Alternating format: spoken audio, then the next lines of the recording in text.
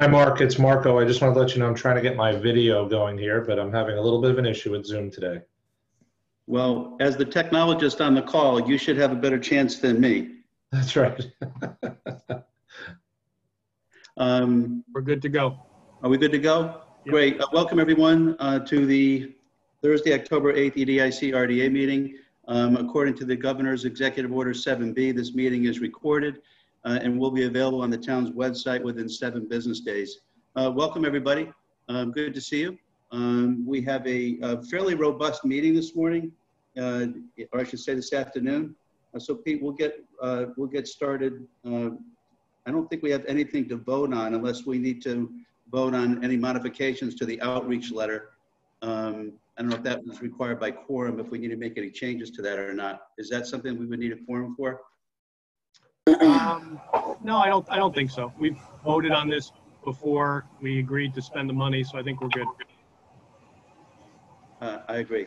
Okay, good. Let's get right into development project updates, Pete. Okay, 170 Ridge Road Apartments is wrapping up, getting ready to have a CO issued. That should be happening in the next week or two. We gave them a list of things to do, so good to see that project wrapping up. Maybe at some point down the road we can schedule a tour or something like that if anyone's interested in seeing the final product. Let's see. I'm trying to. I may have lost track of our last meeting, but nevertheless, we were approached by the owner of 1000 Silas Dean Highway with an interested party to buy it. Something completely different than what's been talked about before. It's a garlic company. They import garlic from South America. They would use the building as a food processing, similar to what it was historically. They would start out with about 40 employees, and as they expanded, they would be talking about maybe as many as 120 employees. So they're in a conversation with the owner right now about the ability to do that. So we will keep everyone posted on that. I received a message this morning from the owner of 341 Jordan Lane. I got a 3:30 phone call with him. I had sent a couple of developers his way. This might be a follow-up to that. At Tuesday night's Planning and Zoning Commission, we had a pre-application from a development group interested in buying the building and converting it into mixed use, apartments and commercial. Those are probably the main highlights of, over the last couple of weeks that have been going on in terms of some of our vacant properties. Peter, can I ask a question about the Masonic building? Sure. It seems like for this pre-application meeting, that the property owner was really interested in getting some guidance as to what folks would like to see there, knowing that she really can't make it all residential, correct, unless she gets some sort of zoning board of appeals waiver.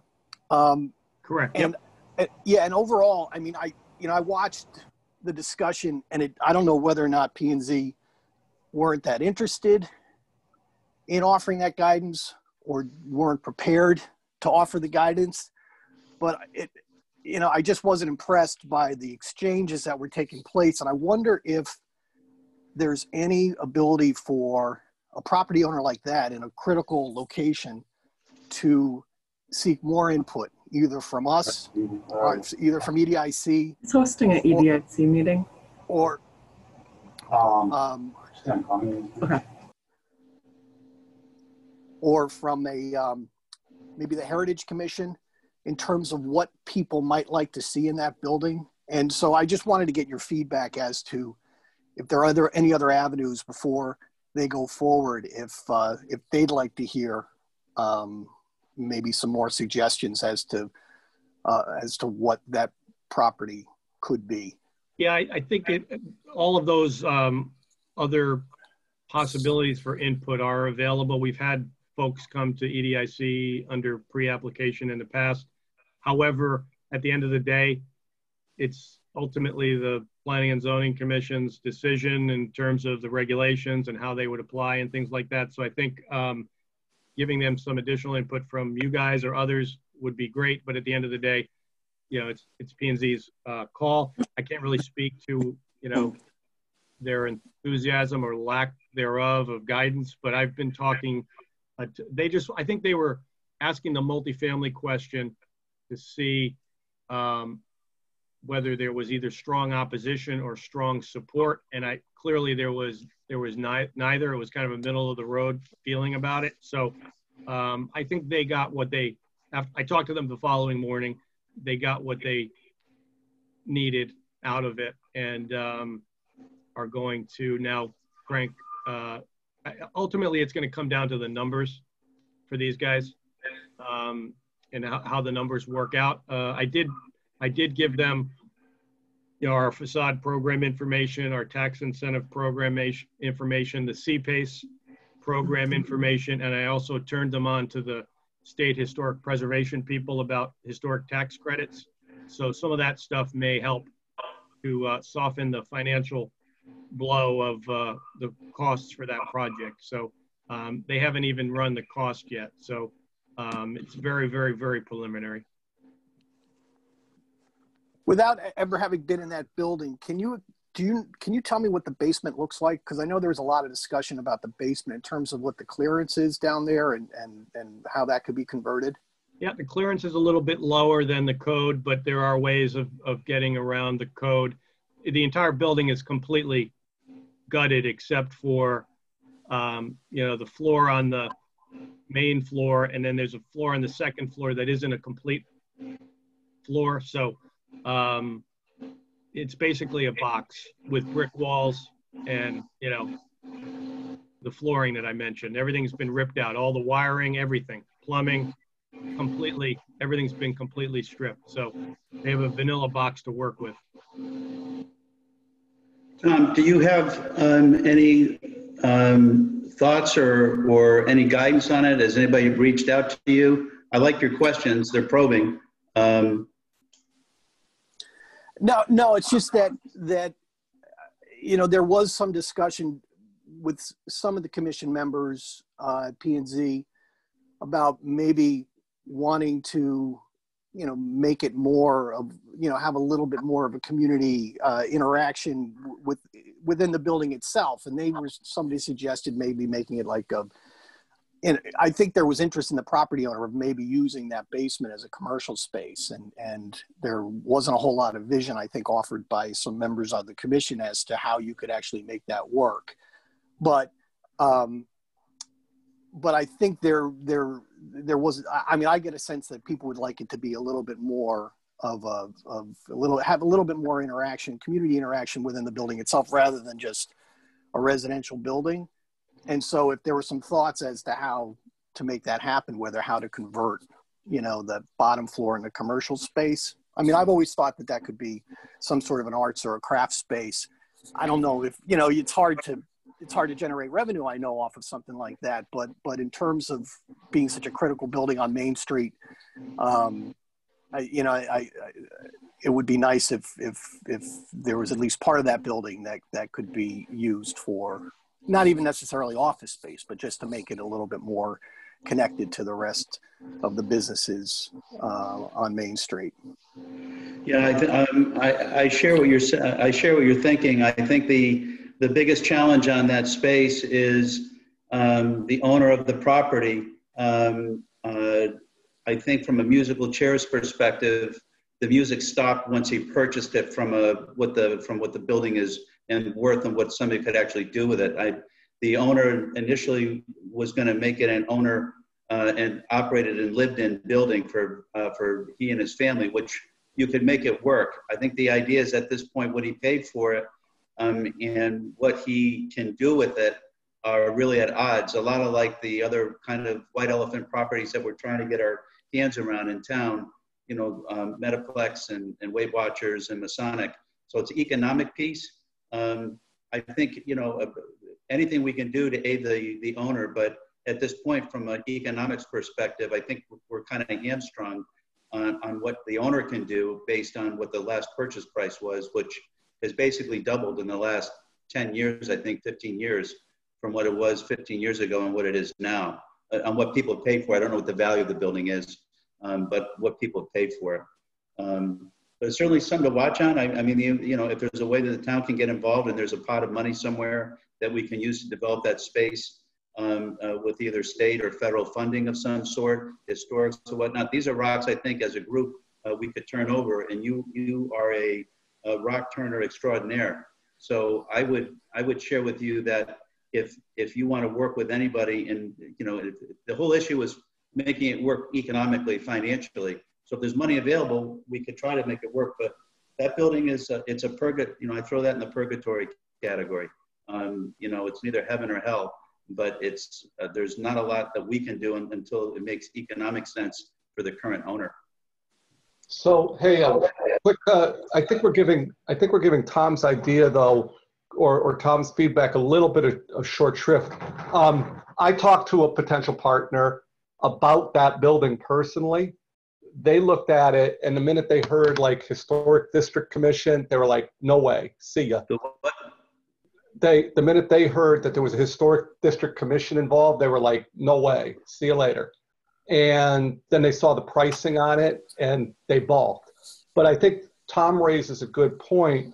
A property like that needs help being packaged, I think, in conjunction with the realtor. I'm not coming up with the best idea here, but we just went down a whole list of different funding mechanisms and things like that. I think there needs to be more put around that to help a potential buyer check their vision against what's an opportunity for them and make it easy. And I think having informal input, and I totally get why the P&Z might be a little bit reticent or concerned about wanting to give, quote, informal advice. That could lead down some tricky places. But I think if we took that as a redevelopment opportunity and really packaged information about it and made it easier for a buyer to understand, I think that there might be more interest. Well, I'm going to push back on that just a little bit. The historic district, when they say the historic district, that's up to us to provide guidance and say they're not as scary as you think, or the P&Z and the EDIC and the RDA are there to help support and move things forward. But that's a piece that we can control. On the economic side, if they're balk at the price, again, there's nothing to do unless the owner of the property can participate willingly. We have to start there. The owner has to be flexible. The owner has to have some imagination, et cetera. There's only so much we can do. We could lead the horse to water, but we can't make it drink. So, yeah, Mark, I'll tell you, you didn't push back. You're actually amplifying what I was saying. Exactly. That's what I think it should be. Is we should be helping that buyer have the understanding that P&Z and Historic District Commission aren't scary places. Who's the contact? Here's information about what they look for. All of that stuff prepackaged, and make the initial look less scary. All the better. I think that'd be great for this property. So then I'll ask the somewhat rhetorical question, but I'll take the feedback. So how do we do that? How do we let every buyer's agent know? That's what I'm here to do, and that's what I've done in this case. So I don't want to beat this conversation to death, but I did meet with them several times before they even went to P&Z. They know about the commission. They've gone through the files. They know about various incentive programs. So I don't know that the commission needs to necessarily play a role in that up until the time they come in to talk about a tax incentive or to talk about a facade improvement program. So you guys, just so you know, that's my job, and that's what I do, to make sure we talk them off the ledge if they have concerns about the Historic District Commission or they have concerns about parking. Just so you know.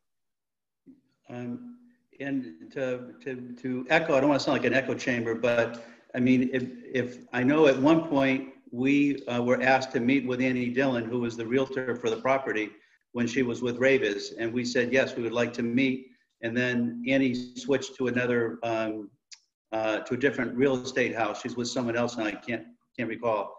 But we are wide open and ready to talk. You know, the realtor is the conduit between the buyer and the seller, and we would love to talk with Annie and or the owner. And we have had conversations. We've had Mr. Tabshay in our office a little over a year and a half ago, talking about ideas and concepts that they could do for that building. So we've been proactive, but there's only so much we can do. I'm not looking to dodge. You guys know me. I'm looking for things to do. So if you think, Paul and or Tom, that we should be putting together a tighter package, we can talk about that.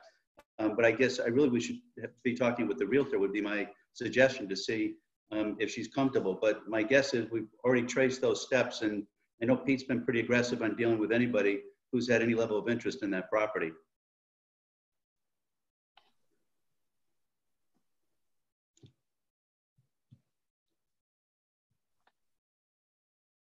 Any other discussion then on that building? Thank you for that discussion. Any other questions on that? Peter, any other updates?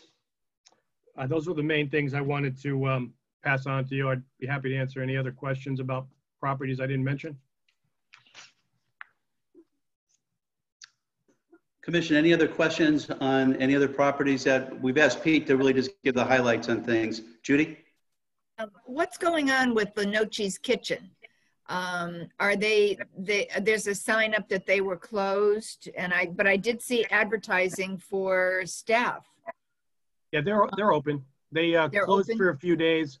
They had, quite frankly, they were wildly successful. Got a little bit overwhelmed. Their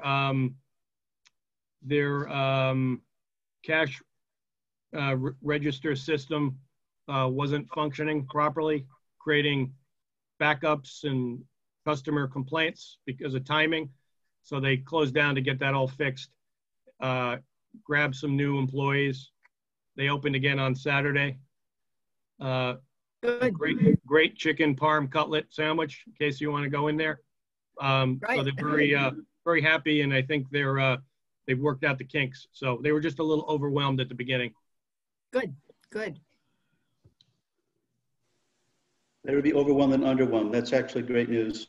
Work out the kinks. Anything else on property?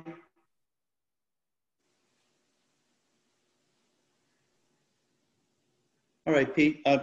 Guys, we have pages 1 through 4 on the the memo that went out on September 24th. It should have been in your packet regarding the moratorium. Pete, you want to guide us through that? Sure. Very quickly. It ended up being a little bit longer and more text than I had hoped, but in order to, I think, get some of the issues in the regulations, it ended up having to be that way. I'm open to any possible changes and suggestions. This is scheduled for hearing on November 4th, the day after Election Day, with the Planning and Zoning Commission. So if anyone wants to tune in, Mark, I would certainly ask that you, if possible, put that on your agenda so you can attend that meeting and present the EDIC's, answer any of those questions. So we're at the point now. This is the draft that will be subject to the hearing on that date. So pages 2, 3, and 4 are the actual contents of the language that we've presented to the commission.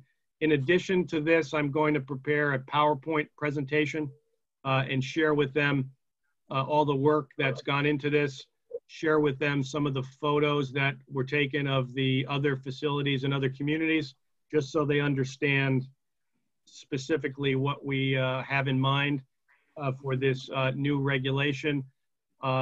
After this meeting, and after I get your input, I will share this with AJ Funaro, the owner of 1000 Silas Dean Highway. We did promise that we would give him the proposal in advance of the hearing. So I won't go through all of the minutia because we've got other things on the agenda, but I did send it out in the packet, and I would be happy to either answer questions or hear your specific comments and concerns with this proposed language.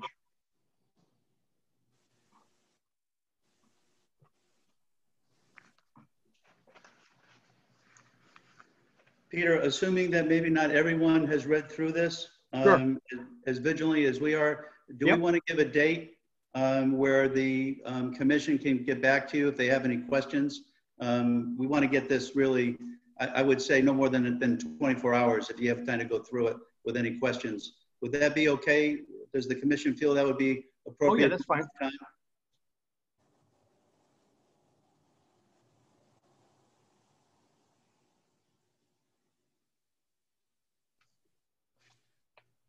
With not hearing anything, why don't we guys give you, it's a very important document, one that we've been working on for a while.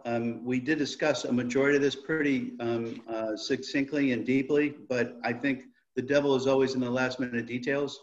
So I would say if you have any questions or concerns to email Peter and I by 12:30 tomorrow afternoon. Peter, would that be acceptable? Yeah, that's fine, perfectly. Even if it's early next week, that's still would work. Just to give you the highlights, we maintain that these proposals in the future have to be multi-story buildings with 3 or more stories. They have to be mixed-use projects. 25% of the floor area must be devoted to some other non-self-storage use. We do have a separating distance criteria of 5,000 feet between self-storage facilities. So that only opens up a couple of properties in town for this kind of thing, given the fact we have existing facilities in town. There's a whole bunch of design criteria, which is in section J, regarding the exterior and architectural treatment of these buildings. There's some screening requirements. The material has to be decorative material. We did put some language in there that the Planning and Zoning Commission may tweak a few of the regulations in place. For example, if somebody wanted to put a 5-story self-storage, even though we only, our maximum right now is 4 stories, the commission under certain conditions could grant some flexibility. And then I put some language in there at the very end, which I don't think we talked about the last time we met, to deal with the existing self-storage facilities. Those existing facilities under these new regulations would become what they call non-conforming. Usually non-conforming properties cannot be expanded in any way because it increases the non-conformity. So I put some language in there that gives some flexibility that those facilities, if they wanted to improve or add units, they could do that as long as they came in through the Planning and Zoning Commission for that conversation. So I didn't want to completely eliminate the possibility of those existing facilities having some ability to further develop. So that language was added in there to deal with those non-conforming facilities based on these regulations. So those are basically the highlights. So yeah, I would appreciate any feedback. Peter, I checked this stuff out. I looked through it and I looked at my notes on everything we said in the past, and I think you pretty well covered in these regulations everything that we all asked for. So they look fine to me, even with that addition. I have a question or clarification. Can you go through item B and C in under number 3, whether it's a single building, it needs 50% of ground floor area versus a multi-building with the 25%? Yeah, so you want to just understand the distinction between those two? Yeah, can you just clarify it? Sure. Let me just read it here for a second. Okay, so it's the difference between a single building project and a multi-building project. So the single building project, if you were to have self-storage and something else within one building, you must have 50% of the ground floor area to be something other than self-storage. Yeah. And then in a multi-building facility, 25% of the total project square footage must be devoted to non-self-storage use. That make sense? Yep. So you can have, the self-storage could be a building of itself, Yeah. and then you could have two other buildings that have to be a minimum of 25% of the total, 100,000 square feet or whatever the whole project is. That could meet that. So that would meet the mixed use criteria. Okay. So in that case, a self-storage doesn't need to have any retail in it, for example. It could just be a dedicated self-storage building if there's other buildings that take up the retail other use office. Yeah, so if you want to use the 1000 Silas Dean Highway property as an example, assuming the building was demolished, if you wanted to put a self-storage facility on the property, you would have to have a couple of other pad sites that would be, whether it's restaurant or office or whatever, on the property that meets that criteria. Okay, thank you.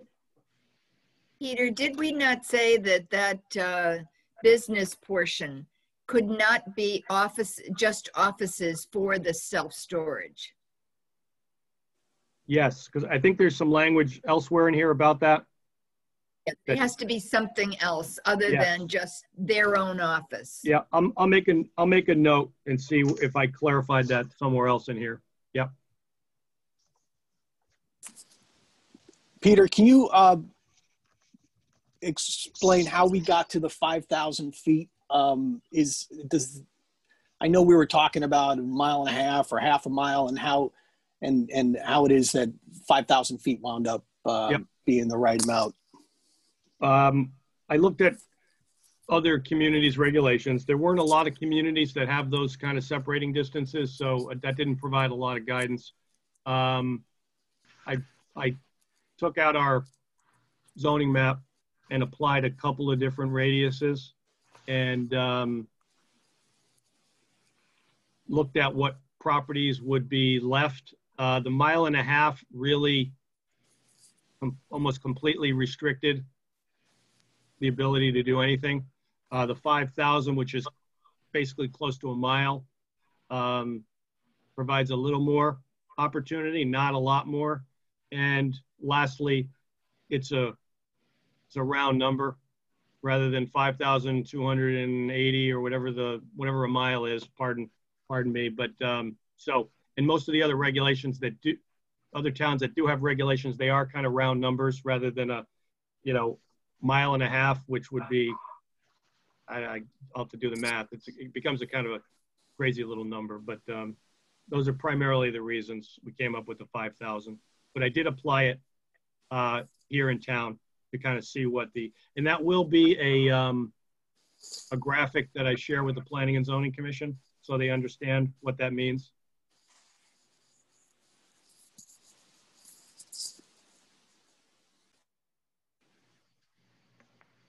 Any other questions on self-storage?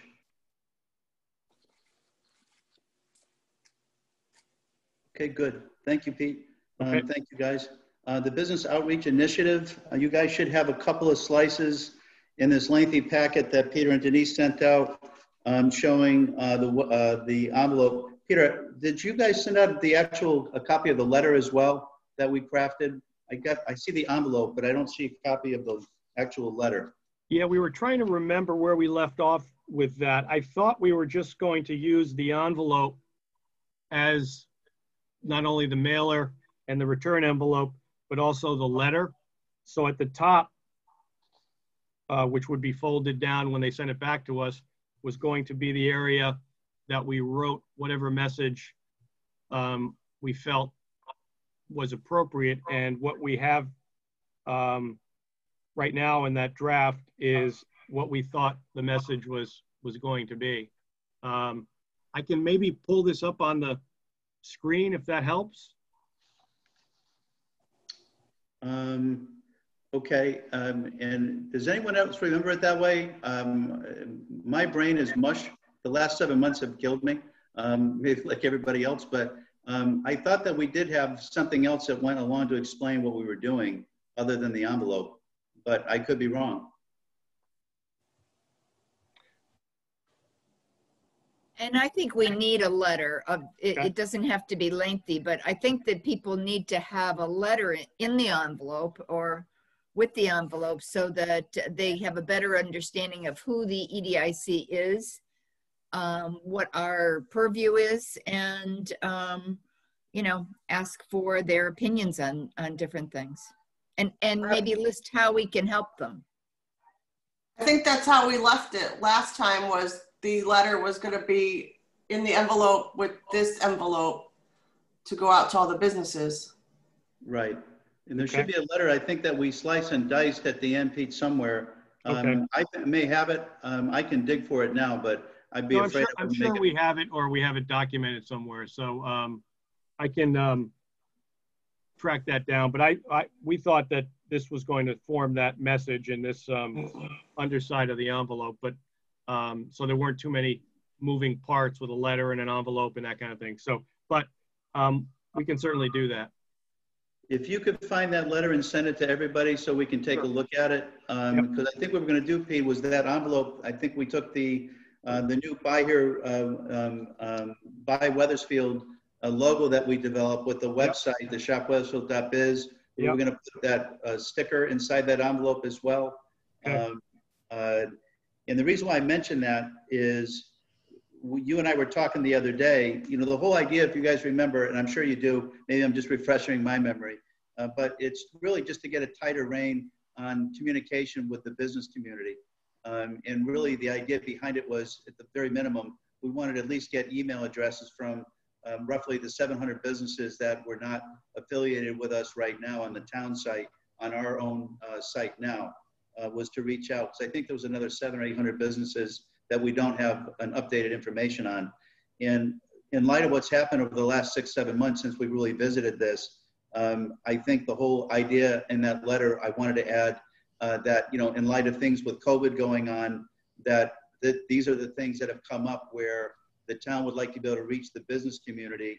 And Pete, I think you had mentioned that the chief had mentioned that police was interested in having more of an accurate list of the business owners as well. So, which would aid the police if they have to, for whatever reason, contact the business community in a quick, effective manner. So if you could pull up that letter, I really want to jump on this. You know, if we can have this done and ready for the first year, you know, the timing is right in the sense that Happy New Year, you know, welcome 2021. I can't wait for 2020 to go. I don't know if we want to put that in the letter, but that's, I think, addressing the nature of COVID. And frankly, we've had some success with the outreach, the webinar done on phase 2 and phase 3, but we've counted on Deb Raymond and the chamber to reach out, and we reached out. I think if we had that email list where we could reach out to those people, we could get a lot more people. Even though we had a good attendance to those, I think we could have even more attendance and more effectiveness with that. So Mark, I just wanted to add one thing as well. So I think you're right on target from the stuff that we had met about and including the letter. You know, I think others, you know, on the committee here will also agree that we need to be more nimble. We've got to get this thing out. We've got to get those email addresses, and then we've got to get going. You know, we've got to go electronic. We got to stop this paper mail business as quickly as possible, would be my opinion. It's the same opinion I'd share for years past as well. So I think the sooner we can go out, the sooner we can get that first big batch. Great, consolidate them with whatever other batches we have. But immediately start getting this stuff into, you know, the central email distribution channel. We've got to be more nimble, because I think if we're more nimble as a town, I mean, we can reach them faster. Just like you said, for whether it's the police department or anyone else, we're just, you know, we're like a carrier in the ocean right now. It takes a long time for us to turn. We need to be a small motorboat. We got to be able to turn and be more nimble, in my opinion, with communications if we want to be effective. I think it's just such an effective way to do it. You're going to get some people that will really utilize the channel. And then you're going to get a lot of others that will just simply be receivers of it. They'll be happy to receive it on a regular basis, but maybe not contribute too much. But either way, we end up really becoming more nimble if we can get digital and really just build this nice gold list of all businesses and be able to communicate on a regular basis at the drop of a hat. So I appreciate what you said. Thank you for crystallizing that, Marco. I agree. Why don't we establish a marketing meeting after this meeting, and let's get to, Peter, if you can get that letter out to all of us. Is it possible also to get the company who we've been dealing with on designing the mailer and whatnot at our meeting? So maybe we can, you know, discuss with them the final concepts, unless you're deep into it already. And my guess is maybe it's been modified a little bit since we're saying we have a letter to go with, that this envelope is going to go in an envelope. Whether or not you think it's a good idea to have that company, I think it's a local company at that meeting, just to put a bow on this thing. Like I said, I agree. It needs to get done. Do you think having them there would be feasible?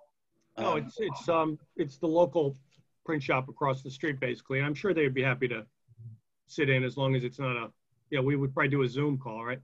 Yeah, yep. So what I would do is, why don't we get that letter out to everyone? We will schedule a marketing meeting early next week, and let's get this bad boy going. The bones are all, it's been fleshed out basically. I think we just need to add a couple of items regarding reasons why they should participate in giving us the information that we're requesting. It's a more compelling argument now than it was 7-8 months ago, frankly. Were there any comments while we're all together on the contents or the questions that are on this draft, in case some of you can't attend our marketing meeting?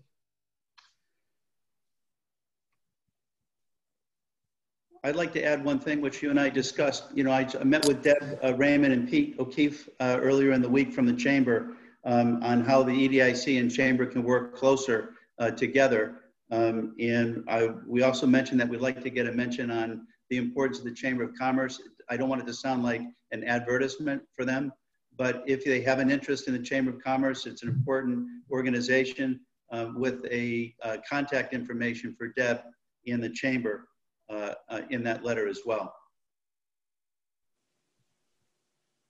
Any thoughts on that, guys?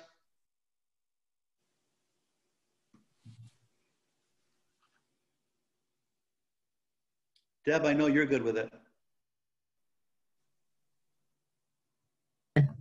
I know. Thank you for that plug. Okay. Yeah, we really appreciate that. We're trying very hard to connect with all the local businesses. That email list would be awesome.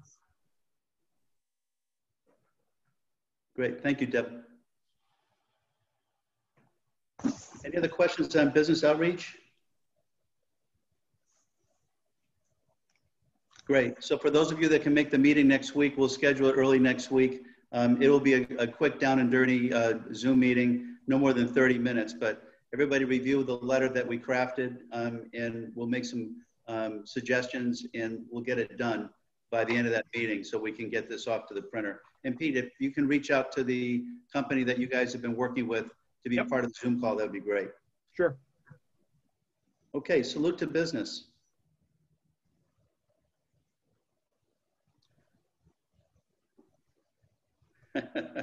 All right, Pete, I'll go first. From a salute to business perspective, you know, we tossed around what I thought were some very novel and interesting ideas regarding a potential presentation using Putnam Park or maybe doing a small gathering, etc. I think at this point, the whole idea is to have a comfortable evening where people can sit back and relax and enjoy the fruits of them being recognized here in town, along with their family and other people in their businesses, etc. And I don't know if we can really get there right now in light of everything that's going on. Not in a way that I think would be bulletproof. Anything we do outside is going to be subject to weather. I'm a glass half full type person, but I'm having a hard time getting there on this. What are you guys' thoughts? We certainly know that we can't do it during the traditional model and doing it at the club, country club, and et cetera, et cetera. That is obviously out at this point. You know, we've thought about finding a later date, maybe doing potentially something in the spring or holding off, until next year, like a lot of other events. I told Pete, Judy and I aren't doing the carnival this year. Doesn't mean we're not going to try to do it next year at the same time. But what are your guys' thoughts as a group on the Salute to Business?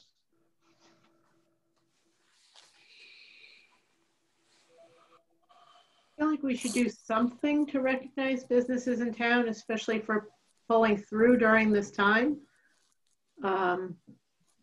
People who've stayed open or who've been able to expand or help the community in any way. I understand how a separate event might not work. And if we don't want to do a virtual event, could we do something maybe connected to the state of the town where that's well attended to, and do something there, just even a PowerPoint or a short video highlighting things that happened? Just a thought. Okay. When do we do that? March, February, No. March? January. No, the state, if I could mention that, because of the phase 3 opening, we are going to try and go ahead with the State of the Town breakfast at the Keeney Center, because we could have 100 people. I spoke with them. So combining that might be a great idea. I'm working on getting that organized this week. So January 16th is the date. Yeah, January 16th. How well attended is that, Deb, in the past? What have the numbers been like? Very well attended. So we're hoping, Is that usually a Saturday? No. It's a morning. It's like a Monday or Tuesday morning. Like it's like 8 o'clock in the morning. Yeah. Right. January 16th is a Saturday. Yeah. It is? Yep. Ah. That's the date Keeney gave me. I'll come back to you with that date then. The reason why I asked Deb if it was well attended, a poorly attended event of ours is how many, Pete? What's the lowest number that we've had? 110 maybe. Yeah, so we did discuss the fact that there's going to have to be a cutoff, and I think that it's going to be wherever we have it. Yeah, but it'll have to be a cutoff with the first come, first serve with tickets, I guess. Could it be if broadcast? Stays the way it is. What's that? Could it be broadcast? Like, could you have X number of attendees, but if you miss, if you're locked out because you didn't get your ticket early enough, could you join for a discounted price virtually and attend that way?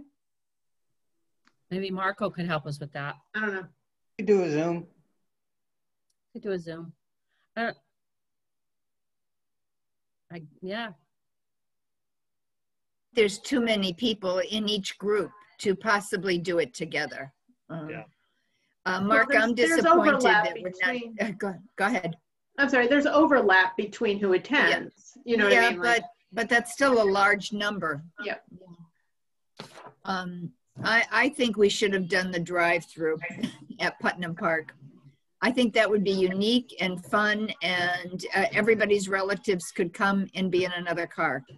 It would allow us to have as many people there as you want. Well, we would have to, Judy, if we do that, we'd have to do it the next 30 to 60 days before the snow flies, right? So we would have to, doing a new venue like that. And again, if the group thinks that that's the right thing to do, I'd call in the group and as a group together plan it. But we're 5 weeks away from Thanksgiving. I just don't know how quick we could get this put together. Again, if the group is it, I'll be the first one in line with everybody to help organize it. But I just want to make sure that we look at all the different aspects of it. We are weather related. If it's cold and rainy, or God forbid it's snowing, these are things that we need to take into account. Has anybody talked to River to see what their thoughts are? I haven't, but my guess is they would have no problem with it. Especially, we'd have to do it on during the day and on a weekend, obviously. So it would have to be a Saturday or Sunday, and the restaurant begins to die down. I doubt they would have an issue. Don't mean to speak for the Hennies, but my guess is they'd be okay with it. They probably would like it. I would be happy to kind of look into how it could happen. If anybody else is interested. I'm just concerned about the weather impacts. I mean, we can't predict that. If we put a lot of effort into scheduling it, marketing it, inviting people, and then on a Saturday we get a weather event that we can't control, then all of that's, you know, back to square one to reschedule. So I'm just concerned about something like that is going to be outside and could be factored in by the elements. So if the Keeney can handle 100, maybe we don't piggyback on the state of the town. We do something separate date, separate time, you know, in the winter sometime. It would be a problem also if it's 8 a.m. for a lot of the businesses, I think, who might get the awards to be there that time of day rather than at nighttime. So just a couple of my concerns. How many can the country club hold safely under the new reopening? Yeah, so we have to go back and talk to them. Initially, it was only 25, but those numbers obviously go up after phase 3, but I'm not sure what their 50% occupancy is. We'll have to investigate that and find out. The problem too is the 6-foot distancing within between. So yeah, that's where it's going to be tricky. I was actually contemplating even if the community center could hold a suitable amount of people, and even that would kind of be tricky. Just because it has, you have to hit the 6-foot distancing, and that's where it's going to start to get compressed. The country club, you know, their maximum is 198 when it's at full capacity. So 50% of that. about 100. Yep. Yep, about 100. All right, we can look at different options and see what. Do you think it's easier to, just thinking now, instead of having like a sit-down dinner, is it safer to have like a cocktail mingling event? Is that safer? Probably not. Yeah, probably not. I know. Bars are still closed. Everybody would have their mask off to eat or whatever. But we could reduce the, not have a dinner, just have it be hors d'oeuvres or apps that you take to your table and eat. It would be cheaper in the long run. I don't do self-service. I think talking to all the restaurants, it seemed like to me that they all have to be served, if I'm not mistaken. What if it's a box style, that they could pick up on their way in maybe? You know, I think we're taking all the fun out of it, Judy. You know, you're picking up your box of stuff and you're going to sit down, and it doesn't, and it just seems like, I think we're trying to put a 3-pound cat into a 2-pound bag. I think you can't do it and the cat gets pissed off. And I'm concerned that we're trying to rush something. You know, there is not going to be an outpouring of pitchforks and torches on the EDIC and RDA that we didn't have the event this year. I have a feeling that some of the people that we might invite may not even be comfortable to come. I mean, we still have people that won't go into restaurants, even though it's okay. They won't eat outside. I know many of them are my friends that still just are very, very fearful, which I respect. So I just think there's too much stuff going against it. I think we should, my personal feeling is we should take our time. Let's find a month when the comfort level is significantly better, where we can plan this and to be the nice, fun, warm, socialized event that it's been in the past. I have no problem nominating people and maybe informing people that, hey, you were on the list this year, and we want to let you know that sometime in 2021 we're going to have this event, but we want to know that we were going to host an event with you. We could even present them the award, send them the award, make a visit to them. I have no issue with any of that, and saying we're going to do it later on.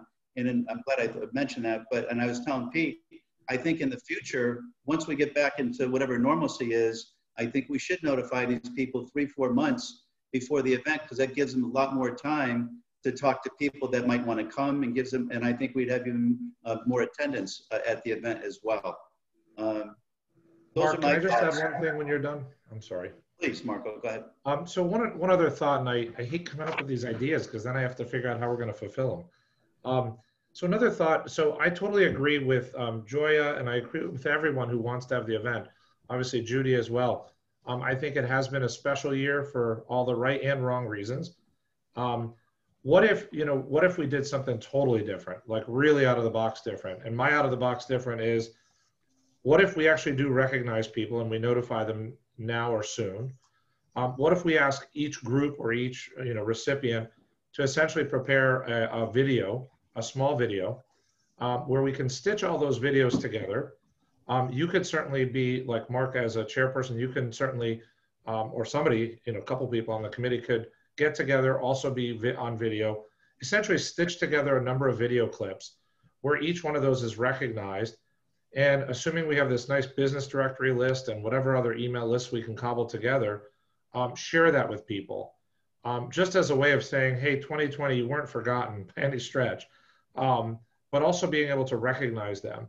Like we would literally tell each group, all we want you to do is, state your name, introduce who you are, talk about the, the work you do and the award or the, the recognition that you were given. Keep it under 2 or 3 minutes or under 2 minutes or under 1.5 minutes and beyond. I just was thinking about, like, if I was watching a video at least of all of that, there wouldn't be a whole lot of pressure at that time. There would just be pressure to produce the video. But as far as actually being live and having to do some kind of synchronous event, it would take that away. But I'm just thinking more of a creative option to still give recognition where recognition is due. Marco and everybody, we did that for the best of awards this year at the Chamber. And I have to say, all the business owners had such a good time with their staff putting this video together. I mean, they got creative. They were, celebrating each other, and we delivered their plaques prior to these videos so that they could, show them on the videos. Oh, that's nice. Yeah, it was great. I can send you the link to that if anybody wants to see it. It's great. Yeah. So it's a great suggestion. Deb, who did you guys use to edit it? Did somebody in the chamber do it, or was it somebody pulled out the Apple Video software and do it together? How did you guys do it? To be honest, Elena actually had a huge part in putting that video together. And, it was really her knocking on doors of people that she knew how to do it, favors. And there was a couple of us at the Chamber who went around to all the businesses, made an appointment with them. The people I visited, I brought balloons and, had a great time with them, just giving them the awards. So it was grassroots. So I can find out from her. Well, we have Marco, right? Sorry, Marco. Because I'm not the person to ask for that, but I'm certainly. This is why I hate coming up with these ideas. I know. I can ask her though, but I no, mean. But I can help for sure. Yeah. I'm happy to go around delivering to businesses though, and, happy to help with the legwork of all that. Who's a quick study is that guy, Mike Rell. He's a quick study, I heard, so. How about Jesse Smith? Absolutely, Jesse. I'm sure would be fine. He would be a great one to do it. He's done some great videos for the historic district, and it doesn't have to be super produced. It's more about getting these nice, authentic videos of each of the recipients. I mean, that's really what it's about. It's kind of like what Deb was saying. It's just they have fun with it. It's very authentic. It's low key, low pressure. The logistics of, what Judy, where you were trying to go, which I totally agree with. I would love to do something in person always. We're just in a tough spot still. Dolan Dental got one of the awards, and he was telling me that it was great because it kind of not pushed him, because I think they have a great work environment down there, but kind of pushed him to then, after they did this video, to have their own little party and celebrate together, which he normally probably would not have done. So there's a lot of pluses to that. I'm all for it. Well, it takes the weather element out of it for sure. Is it like Publishers Clearinghouse? Do you show up at their own with a big check? And I mean, you could have some fun. It's a novel idea. I check. think the beauty of it is that, and the difficulty, and I think you said yourself, Marco, logistically, just getting the owners, the people you nominate to do the video, would be the hardest part, and then we're putting a lot of the onus on them, which I'm not saying is a bad thing or a good thing, but that would be they'd have to supply us with the video, but we could try it. I don't think that part would be too hard. We just have to put a little storyboard together just to discuss, like, you know, just the sequence of things. That's really the main thing. And again, it doesn't have to be super high-end produced. It can be a little grassroots and a little bit more bootstrap. That's okay. You know, it's not too hard to do, really. So I'm happy to help out with it. But maybe that's something that is another. Did I just say happy? All right, I'm not happy, but I would help out. Willing. I think you meant to say willing, not happy. All right, willing. Yeah, So. I'd be willing to help out on that as well. So why don't we do this? Would you like to add this to our marketing meeting agenda next week when we talk about the outreach letter? I think this would fit neatly into that as well. Would that be all right? Yep, that's fine. We drafted up a list of possible awardees, so we can email that out along with the letter in advance of the meeting, so people can think about whether we missed anybody. Because because of the COVID, there's a whole bunch of new businesses that we didn't get to have ribbon cuttings for, so we would like to add them in this year as well. So it'll be a lot more awards than last year, but that's I think that's makes okay. it better. Yeah. And I would suggest that we use the video to also have the photo contest winners in. So just like, Mark, when you use them as a background for your PowerPoint, maybe intersperse the winners in between the videos. Sure, that's a great idea. Guys, you filled up my cup. I couldn't get to half full, and that was a good idea, and I appreciate it. And we will discuss this deeper at the marketing meeting that we'll schedule at the end. Any other questions or comments on the salute to business? Okay, town guide and calendar, Pete. Well, it's that time of year again, so we're gearing up for that. I believe Denise yesterday sent out an initial notice to people to start gathering up the information or updating your graphics and that kind of thing. So we'll need an updated letter from you, Mark. We'll need from Mike as well, the mayor's message to include that. And then we'll do the usual, we have a chamber ad in there. So you may want to look, Deb, you may want to look at that and see what changes. I think we're giving everybody until November 1st. Denise, is that right? November 2nd, as time will rapidly be upon us to put this together. So we're going to stick with the same number that we did last year, but we just need everything updated and refreshed. So if you have contributed in the past, please start working on that for us.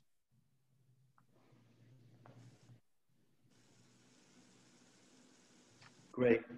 I know we talked Welcome Wagon pretty significantly last time around. What loose ends do we have around Welcome Wagon?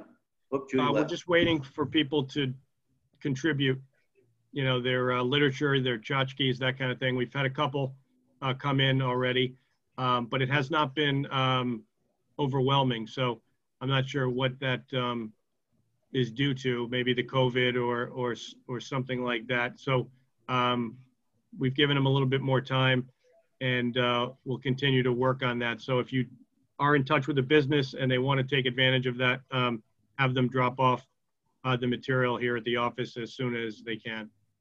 I have not gotten a great response on that for some reason, and I've put it out a couple of times. Yeah, neither have we. So I don't know. In the past we've gotten a lot of people to contribute pens and magnets and literature.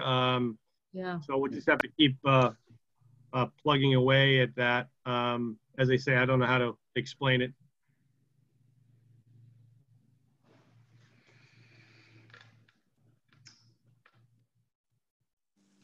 Okay, well, Kate. Can I just add one more piece? And I'm sorry, it kind of goes down the path of video as well for some new people. But as far as like businesses that come to town, I honestly forget all of the different resources that we have, even on the business side, on the website for the town.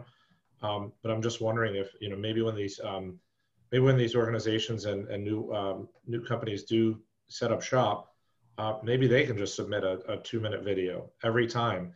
It gets posted right on the page. It gets blasted out to this new list of 700, 800 emails. Let's percolate. Let's show like how nimble we can be to celebrate the new business that's in town. Let them send us a few still shots, a small video clip, if they want to, and then maybe they can be featured on the website. So like think honestly like of a business directory that literally just has a small video profile with it for those who don't know the business. Might be another nice little unique way to give people a little more personal touch. Because a lot of those businesses have gotten away from tchotchkes altogether. They've pulled them from everywhere. They don't want people touching anything. So maybe that's part of the reason why we're seeing that decline. Your point on the video, I think, is great. I mean, I think we can, again, we'll add that to the agenda in the marketing meeting. You're going to get 2 stars on your report today, Marco. I'm going to put a turkey on there for Thanksgiving and a pumpkin for Halloween. You're going to get both of those. Right. Business incentive. Mark, we don't have a budget for that, so.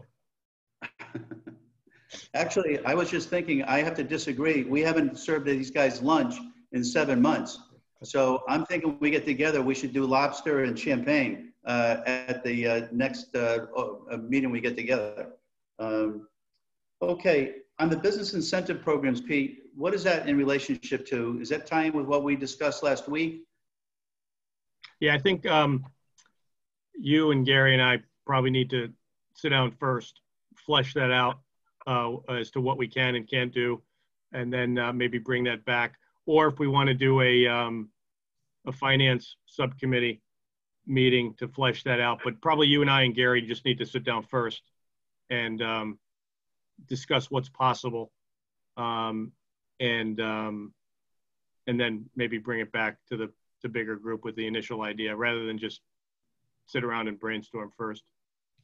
Yeah, I mean, we could, Gary, do you want to give like just from the 30,000 feet, what we discussed last week, just quickly? And, you know, we don't really have a lot yet to share, but in essence, one of the tools in our toolbox that we do not have is money. And we had a great conversation with Paul and with Tom, you know, around Masonic and outreach and whatnot. And we can do a lot of these things. And I think if you put the boxes out, we check them all off. What we don't have are in our toolbox is money to help develop, to help incentivize. And Gary, I'm going to pass the torch over to you to kind of discuss our meeting last week, if that's all right with you. Yeah, that's fine. It will probably be that 30,000 foot level because it is very preliminary, but we did start with a conversation with Michael Freemuth, who is the Executive Director for the Capital Region Development Authority, or CRDA. For those who are not familiar with CRDA,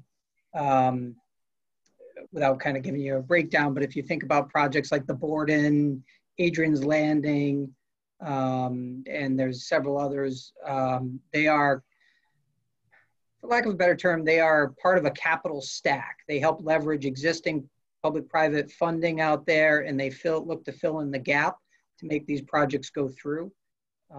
They have decades of experience kind of as an economic development engine within the region. We are part of that region, so we're looking to tap them for their knowledge base as well as any potential capital stacks, any funding that might be available. So Peter, Mark, and I had a great meeting with Mike. He actually came to town. We kind of gave him an overview of RDA and EDIC and the types of projects we were looking at, some of the conversations that we're having with existing property owners and building owners, some of the barriers and impediments that are coming up as part of it, and to maybe tap his knowledge to see how we can help stimulate the region and frankly capitalize on the fact that the Borden, if you consider the Borden and even the Phoenix Realty, I can't think of the project over there, but with the 80,000 square feet of medical office space. Puritan Furniture. Thank you, the old Puritan Furniture location. Those are kind of the pebbles that you drop in the water that create the ripple effect. And now's the time for us to continue keeping the pressure on so that the ripple continues out. I felt it was a great conversation. He had some interest in a number of the things that we talked about. By interest, I mean, not so much that he was there with a checkbook, but to say, you know what, these have some potential. This is what you need to flush out. So our follow-up conversation is really to talk about, okay, how do we start to flush some of those things out? They did talk about CRDA is more of a value added, right? So they have the knowledge, they have the skill, they have some money, and they know how to kind of push some of the partners within the state and federal resources to get those. But they're also looking for the town to have some skin in the game. And so that conversation is really where we're going. Again, where, you know, my recommendation is always to, as I said to Peter and Mark, there are some potential things that we can tap into. We should flush those out and then bring it back to the bigger group to look at priorities. And then Mayor Rowell, this is the first you're probably hearing of it, but then we need to obviously have a conversation with you as well to get your level as the leader of the council. So again, very preliminary conversations, but I think it's important to note organizations like CRDA with all the experience are sitting there saying, hey, we're, for the right project, we're here to help. And it sounds like you have some potential projects. They're also working with Newington just for comparison purposes on their transit-oriented development project there. So they are branching out into areas other than Hartford and East Hartford. So they're very willing to do that. So it was a pretty positive meeting that we had with them.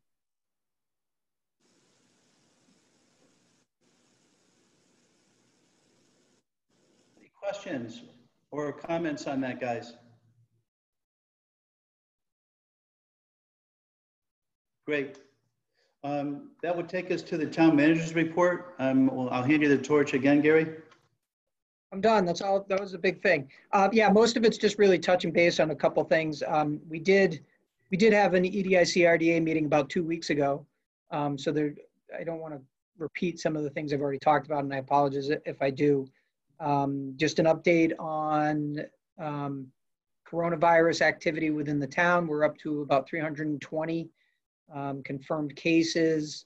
That's up about 20 over the last 2 weeks. So we are seeing, even in town, the numbers start to slowly edge up. But for the most part, we've been, knock on wood, kind of stagnant in town for the last 3 months. Our death rate, while unfortunate that there is a number at all, it's remained low at 11. Our surrounding neighbors have not been as lucky, and a lot of that has to do with the fact that we don't have a lot of senior housing facilities in town, or senior facilities in town.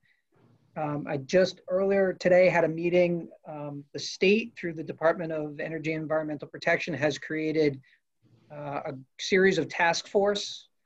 The two that are most interesting to the town right now are the Municipal Solid Waste Reduction Initiative, as well as an Equitable and Energy Efficiency Initiative, where our game plan, or our hope and the strategy, is to tap some of the knowledge and programs that other states and even countries are using to keep the costs related to municipal solid waste down.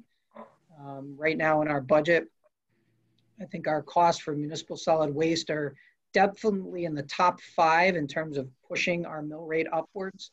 It might even be, I'm pretty sure it's top 2 or 3 that are increasing our costs exponentially every year. It's just something that we can't keep up with, regardless of the size of our commercial versus residential tax base. The cost is becoming just insurmountable.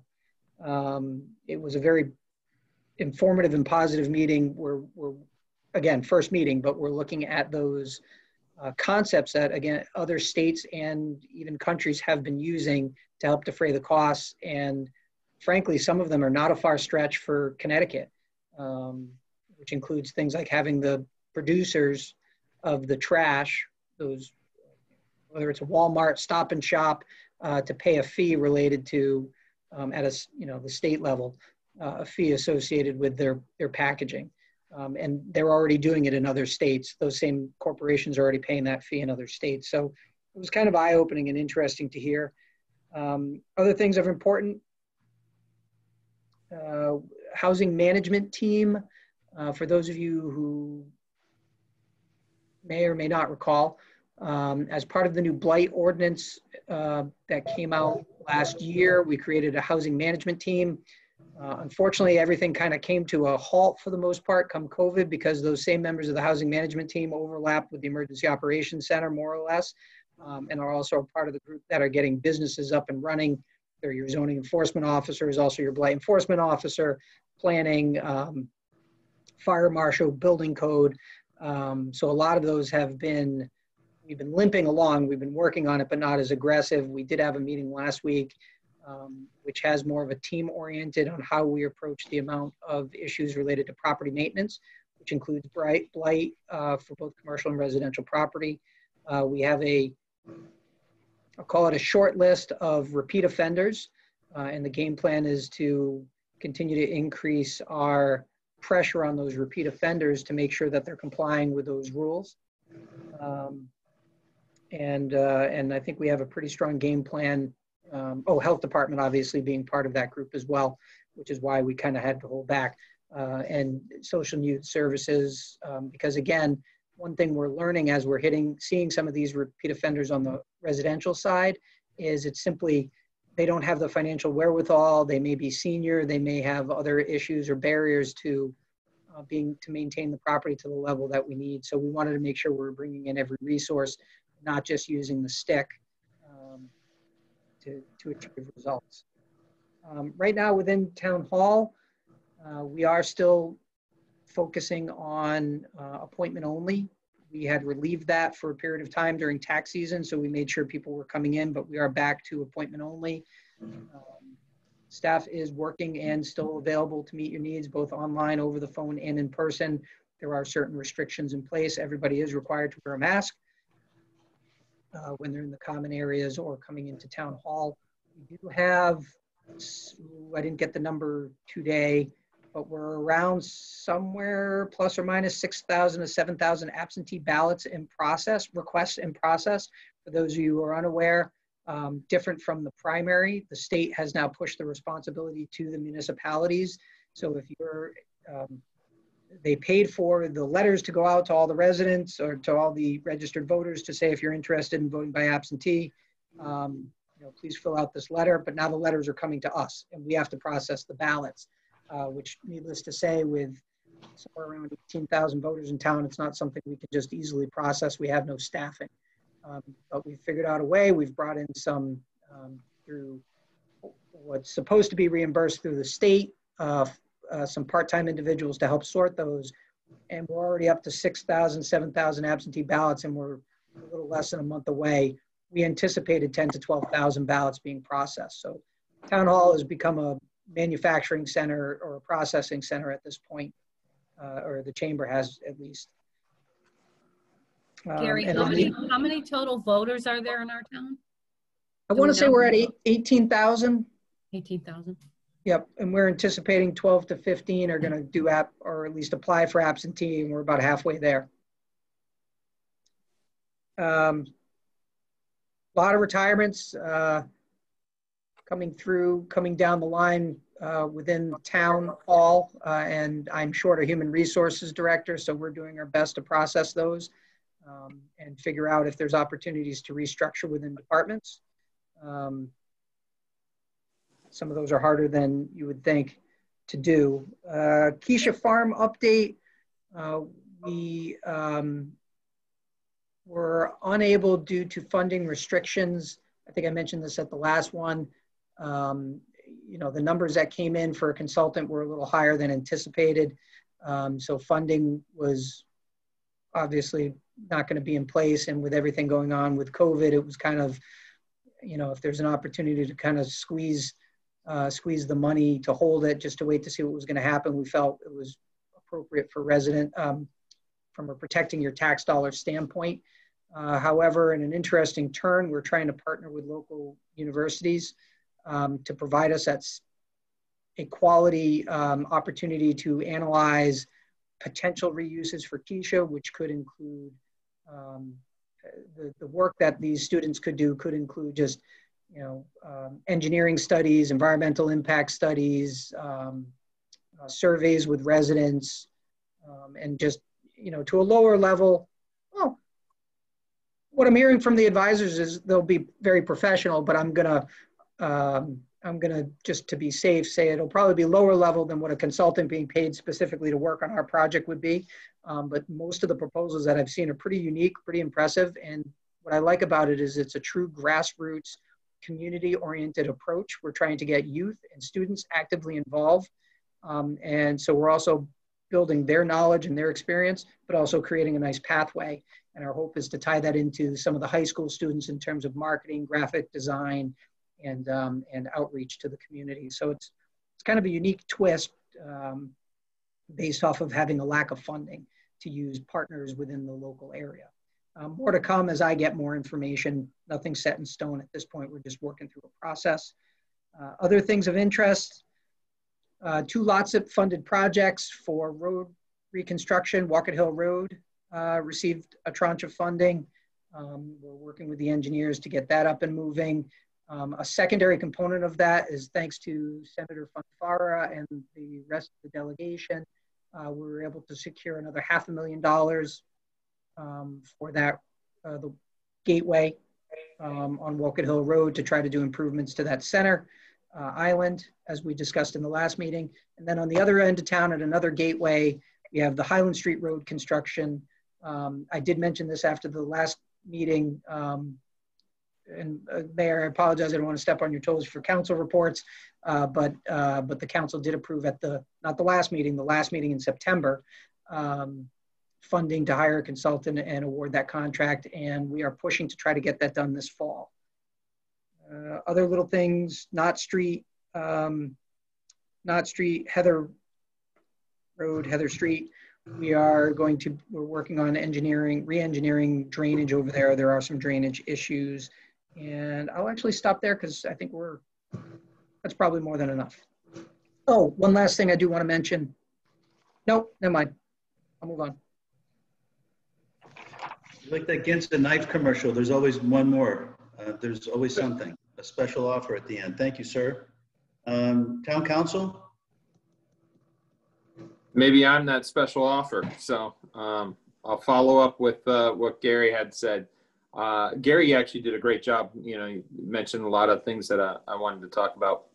But one thing from the council perspective, as we are in the middle of the campaign season, we do have an opening for the town clerk position.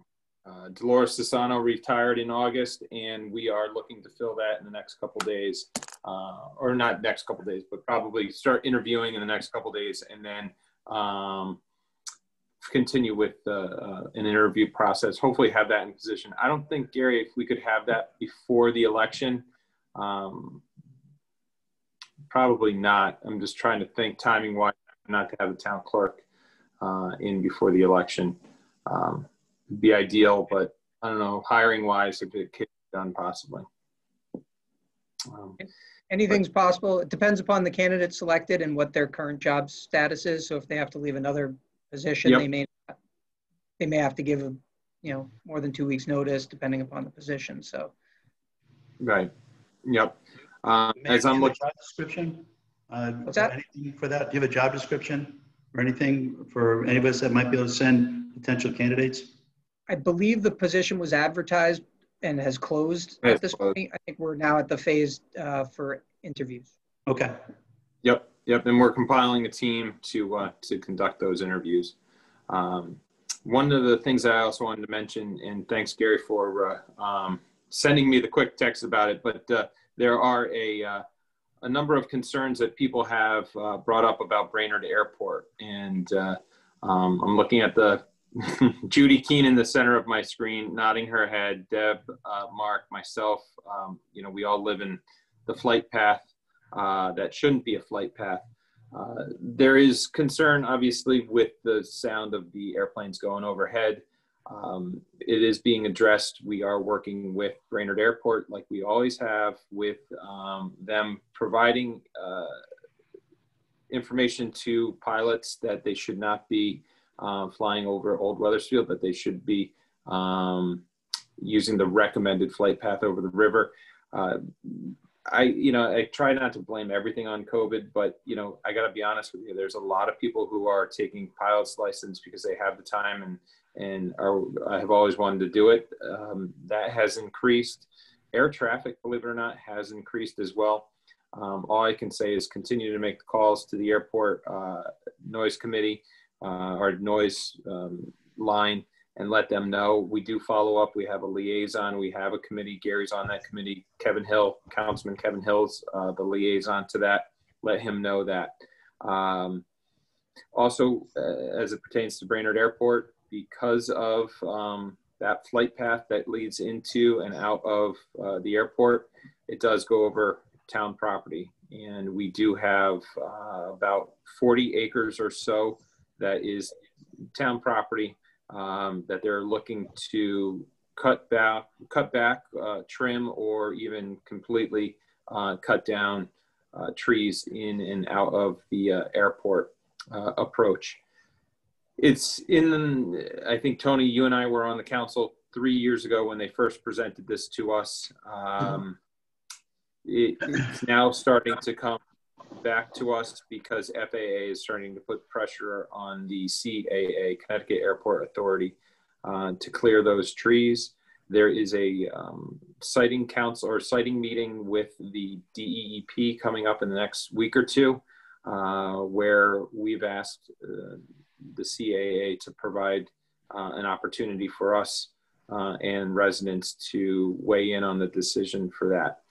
It's one of those where if you're in government or anything else, it's a perfect balancing act that you got to do. Obviously, trees provide habitat for a number of animals, including the endangered bald eagle. So we're going to have to keep a close eye on any activity down there. We're prepared to work with the state on it, but we also realize the need for safety for the airplanes going in and out. That's kind of with following up with what Gary said on his report. That's really the focus right now on the town council. When is the meeting? I don't think I'm getting the emails. Is there a meeting scheduled with the airport? Is this for the DEEP siting? No, just for general meetings that we used to have all the time. Gary? Yep. So, and Judy, I'll have to go back and look. I'm hoping I have the right address for you. So we're still meeting quarterly. We did not, I'm trying to think. I think we met in July. I have to go back and look. We definitely met in April. No, we didn't meet in April. We did meet in July. It was a Zoom. Okay. Just make sure I'm on that list. Would you let me please? double check. Yeah. We will, and this is on the agenda for the next one. We're the third Thursday of every quarter, or at the beginning of every quarter. So there's one coming up for October. I think it's the 15th. I'll have to October 15th. October 15th. Yeah. So I'll have to make sure if you didn't get that. I haven't set the agenda. But, I have not been getting them. Yeah. Okay. So I don't. I apologize for that. I'll have to go back. That's all right. If we have the right email, because I know you and I had emailed once before, and I think we were using a different email. So I'm wondering if I might have forgotten to update it there. That's okay. I apologize. We will be setting at that October 16th, 15th meeting, our meeting schedule for the next year, because we have to get it to the calendar that Pete's working on. In terms of DEEP or Connecticut Airport, they've requested a permit from the town. We're working through a process over here. I think, the mayor, Representative Kerry Wood, I know Amy Bello was out there. I'm trying to think who else was out there with us, Mayor. We walked the site as part of a cleanup, and then the mayor, Representative Kerry Wood, and myself were on a phone call with the authority. And, frankly, I think the discussion is going to move to our meeting on the 15th as a whole. I don't see us moving forward really without communicating to residents. I don't think we actually can, but we're also waiting to hear back from DEEP on what their process and their intentions are going to be. I think they need to hear from the committee, I guess, I got the sense, Mayor, and correct me if I'm wrong, that the Connecticut Airport Authority was kind of leading to the fact that DEEP's going to have to make a decision based off of the environmental assessment that took place. And I don't know if there's a requirement. I've reached out to DEEP recently, and I'm sure I'll get a hold of them shortly. I've reached out to them recently to talk about whether or not they're going to have a public process. Because a public hearing process previously took place, I'm not sure what requirements they have to have another one. That's not to say I haven't spoken to anyone. They haven't told me that they're going to not have one or they're not going to have one. I'm just saying that's kind of a curious question I have. Are you required to have more, and are you going to accept more input? So that would absolutely be a topic of discussion for the Brainerd Airport Advisory Committee. Mm-hmm. Hey, Mike Correll, back 3 years ago when we were looking at this, Senator Fanfara at the time was looking to probably squash the airport and turn it into an enterprise zone. Is he still looking into that, or is that a dead issue? I think it's a dead issue. In fact, we're hearing rumors that they're looking to expand the runway to make it a more productive airport for commercial and for businesses, around the area.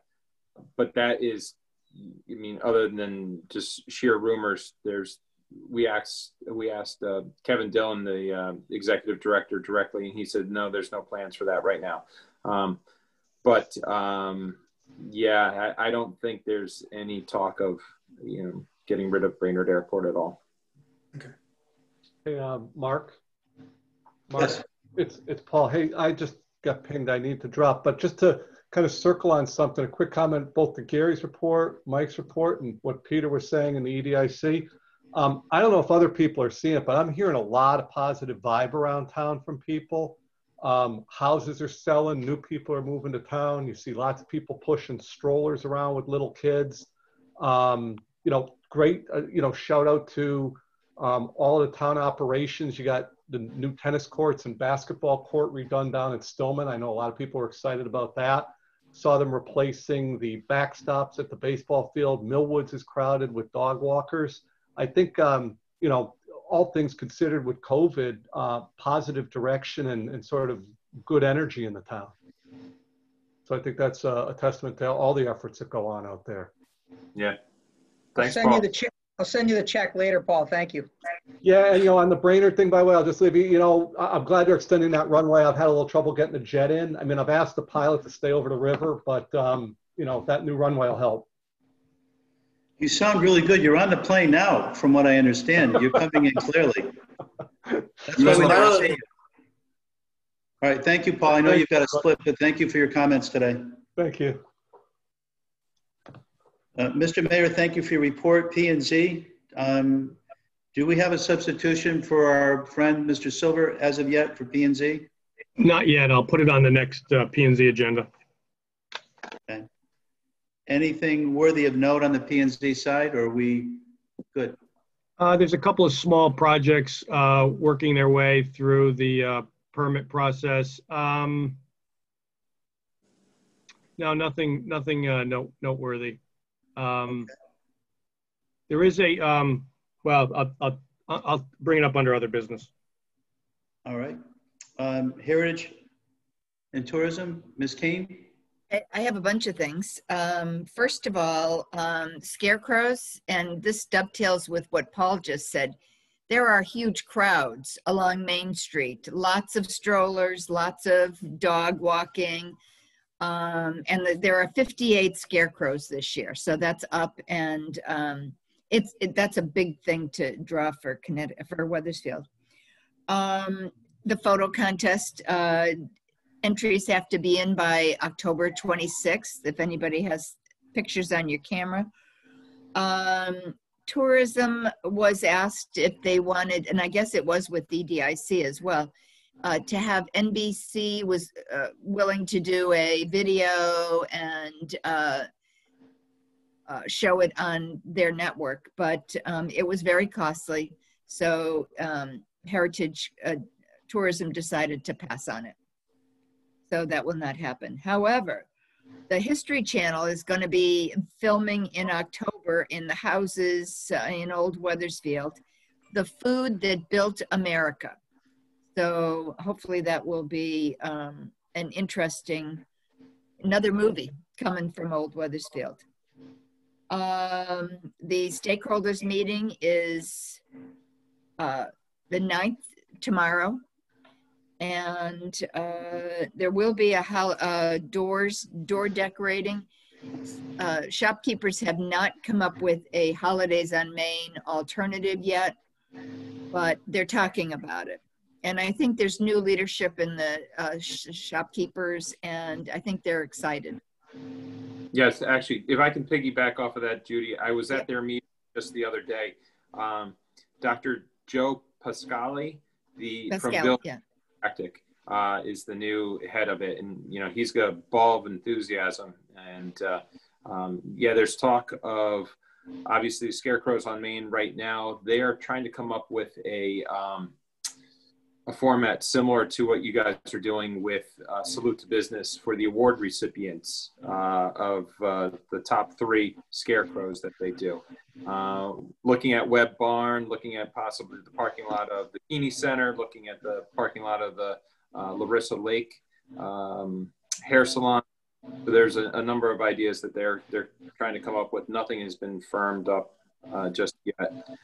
I'll be happy to, kind of act as a liaison, Peter, if you want to coordinate any what those guys are doing and know what they're doing. Yeah, they asked me to attend their meeting next week on the 13th, so I'll be there. Good. Yep. And then the only other thing, and I think it kind of got squashed, was the idea of doing if they can't do a Holidays on Main, that they would possibly do a snowman figure coming out of the pots for the beautification.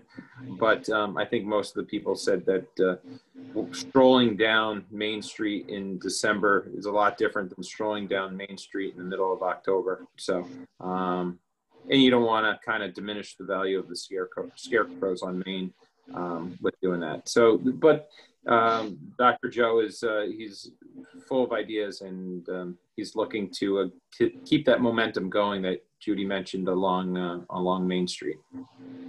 Also, it was brought up that there are 5 new businesses just in the shopkeepers.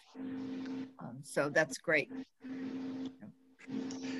Judy and Mayor, if you'd like to have Dr. Joe or anybody from the shopkeepers attend an EDIC meeting, virtual EDIC meeting, to discuss what they're doing, and a lot of times those conversations spark ingenuity. We'd be more than happy to have them involved and give them a 5-minute, 10-minute presentation if they would like to share anything with EDIC RDA. Well, at the meeting tomorrow, maybe I can bring that up to Dr. Joe and see if he's interested. Great. Does that conclude your report, Judy? I'm done. Thank you. Chamber of Commerce, Deb?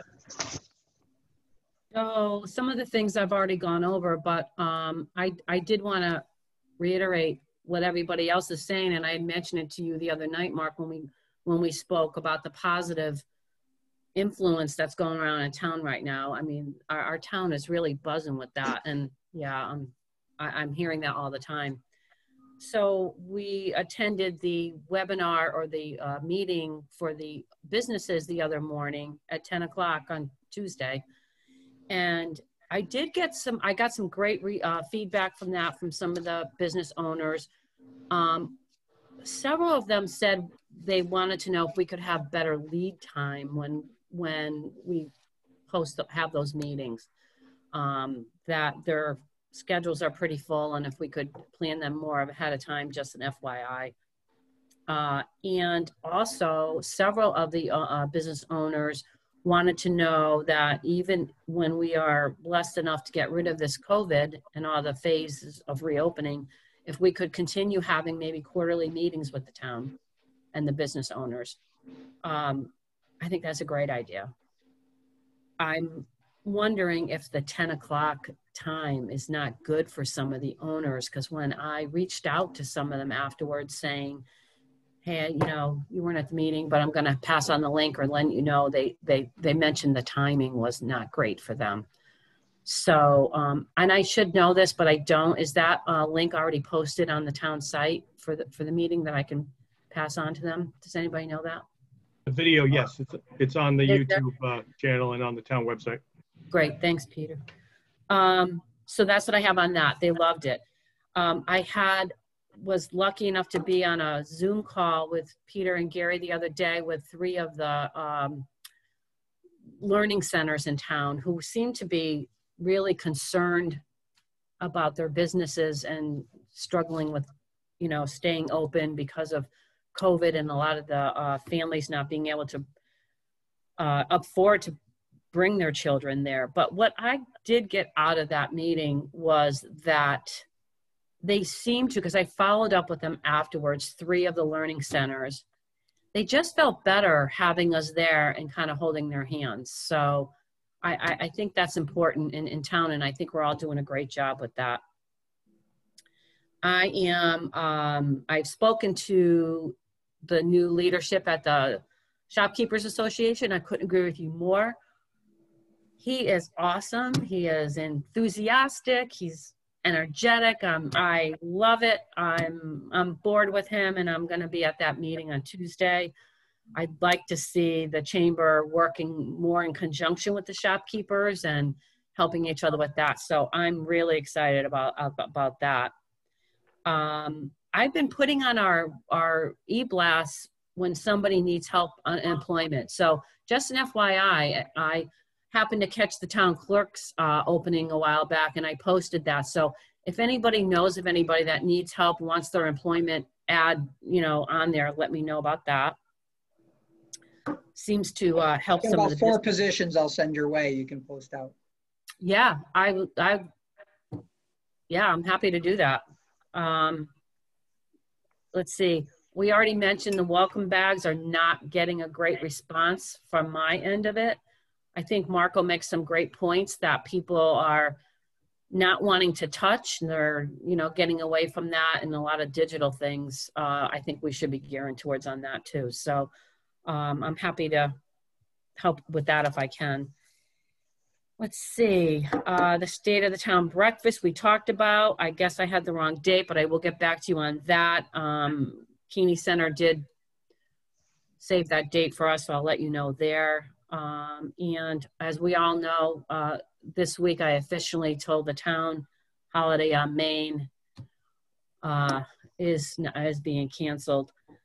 But I want to say, I hear every time somebody, an organization such as the chamber or the town or whatever, labors about canceling these events, I think we struggle more with that than the people receiving the news, because I got several calls and emails from people actually thanking the chamber for canceling the holiday on Main and saying what a tough decision that was. So I think we struggle more than the people receiving the news. I think they appreciate the us being protective of the community. So I just wanted to send that out to you as well. I think that's all we have, except the chamber is gearing towards, because our fundraiser events have been null and void this year, we're gearing towards more getting the businesses together and networking. We're holding networking meetings now twice a month, and the first one's starting next week. I'll send that out. So, you know, like all of us, seeing a face with a name is just so much more important than just a name. So we're looking to like even meld our professional loyalties together even more so. So that's what we're working on. Great, thank you, Deb. Just to piggyback on that one thing on the quarterly meetings, Peter and I have talked about, you know, out of the ashes comes a phoenix once in a while. And I think this is one of those examples that I think those meetings just make a lot of sense. Having everybody, you know, from the fire department to building, everybody on a call is just a great idea. And I think that's something that we're definitely willing to participate on, you know, on a quarterly basis. Obviously, scheduling wise and whatnot, I'd have to talk with Gary and Pete to make sure that fits within the profile of everybody's time.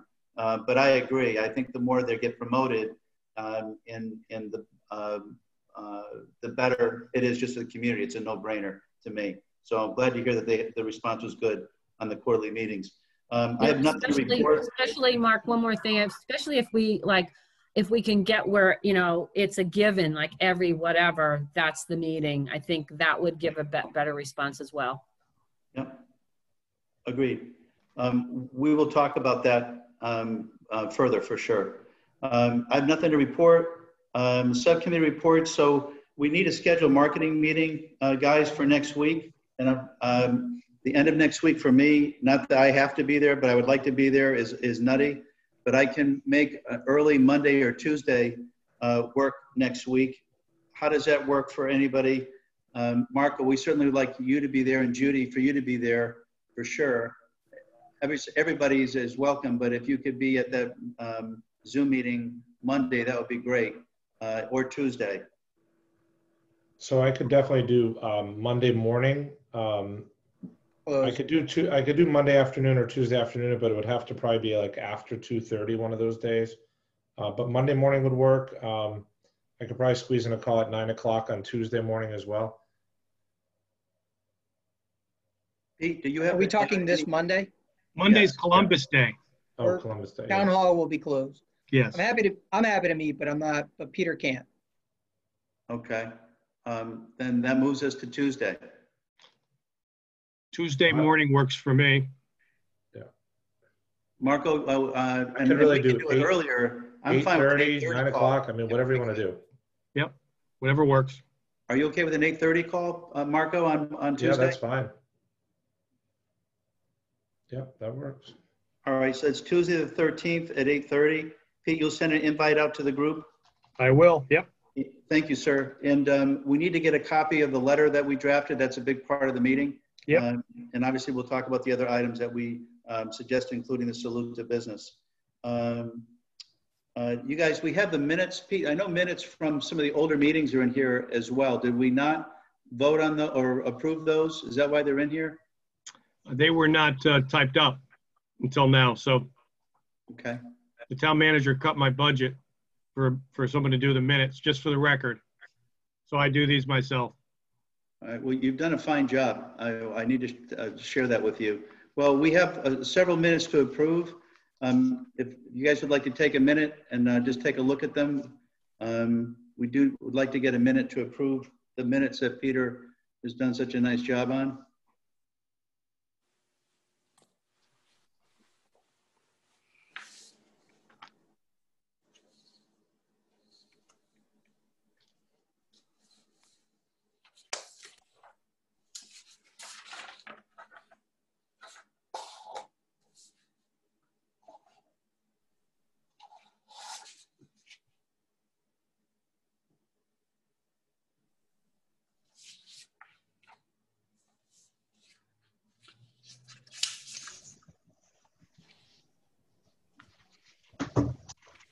Mr. Carson, I know you've done your due diligence on these already.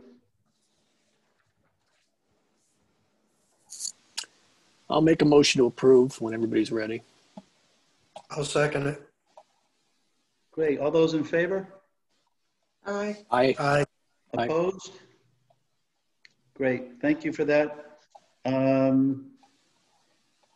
Our next meeting is scheduled Thursday, November 12th. And again, our meeting will be next week. Marketing meeting will be Tuesday, 8:30, Tuesday the 13th at 8:30. Peter, we had correspondence that I wanted to refer to. You had correspondence from Cindy, is that correct? Which I know Yes. Okay. We got and Cindy, I know you're on the call. Cindy has done some yeoman's work, if you will, on kind of evaluating where we're at, where the EDIC/RDA could go. I've read them very specifically. There's some interesting stuff there, and I'd like for Peter to forward a copy of Cindy's correspondence to us, to all members of the commission.